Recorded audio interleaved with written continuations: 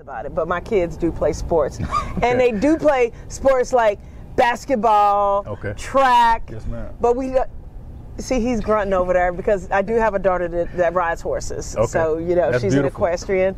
And then my other daughter is wanting to do polo, you know. But she's not doing polo right now. But the thing is, as a mom, I saw the difference in whenever it was track season or whenever one was riding horses, I saw a difference in their energy. Yeah. I saw a difference in how they communicated with me, how they were able to focus when they were involved in sports. Are you able to convey that to the parents so that they understand how important it is to keep kids involved with this? Absolutely. With sports?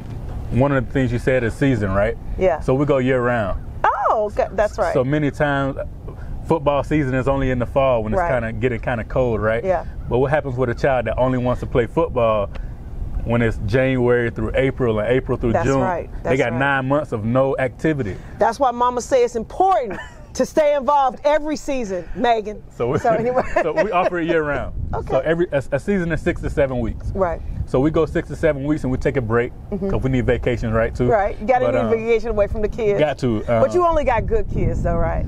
Kids are amazing. Stanley Jones,